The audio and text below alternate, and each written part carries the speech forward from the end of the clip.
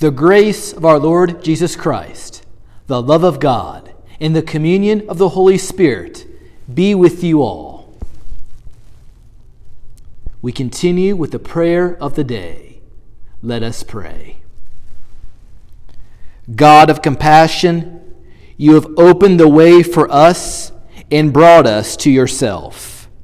Pour your love into our hearts, that, overflowing with joy, we may freely share the blessings of your realm and faithfully proclaim the good news of your Son, Jesus Christ, our Savior and Lord. Amen. We now continue with the readings.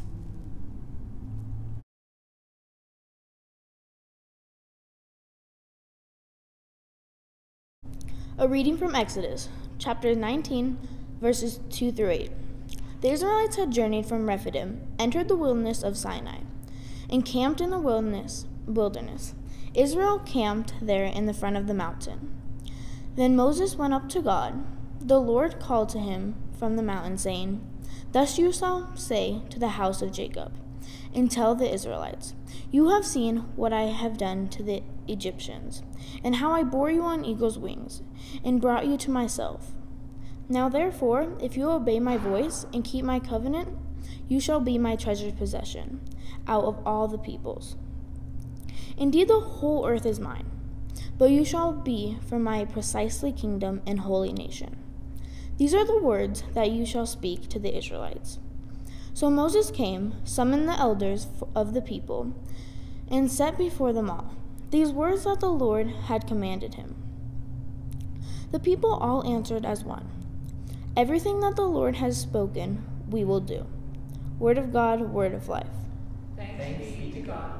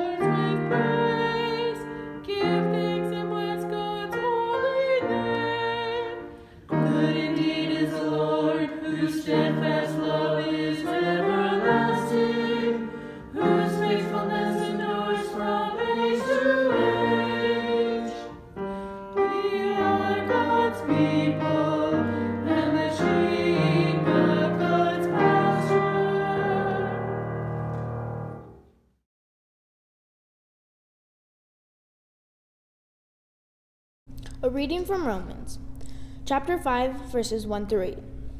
Since we are justified by faith, we have peace with God through our Lord Jesus Christ, through whom we have obtained access to this grace in which we stand, and we boast in our hope of sharing the glory of God. And not only that, but we also boast in our sufferings, knowing that our sufferings produces endurance, and endurance produces character, and character produces hope. And hope does not only disappoint us, because God's love has been poured into our hearts through the Holy Spirit that has been given to us. For while we were still weak, at the right time, Christ died for us ungodly. Indeed, rarely will anyone die for a righteous person. Though perhaps for a good person, someone might actually dare to die. But God proves his love for us, in that while we still were sinners, Christ died for us. Word of God, word of life. Thanks be to God.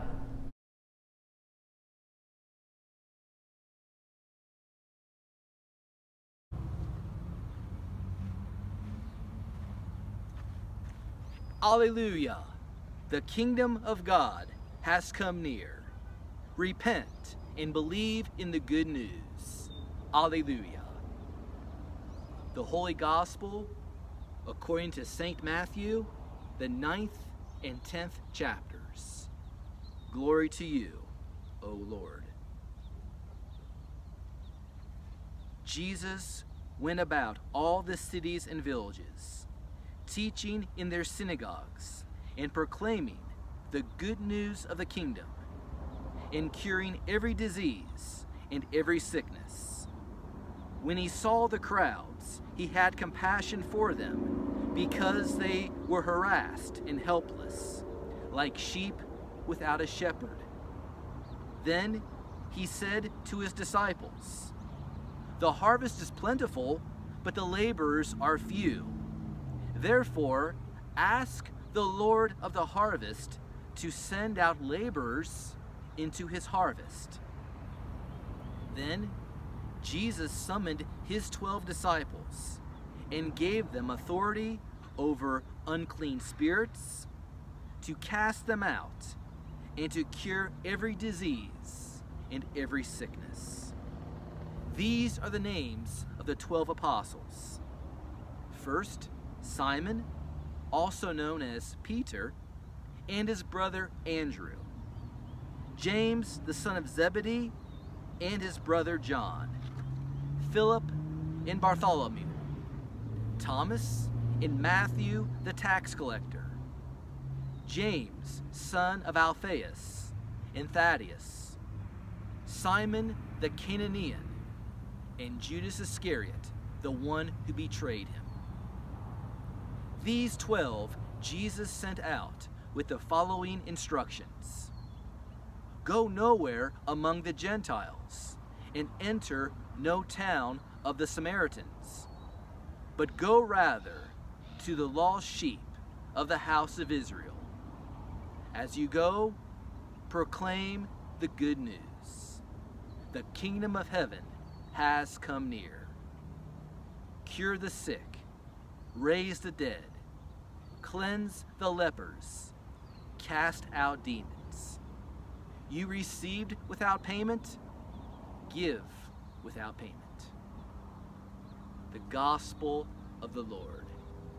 Praise to you, O Christ.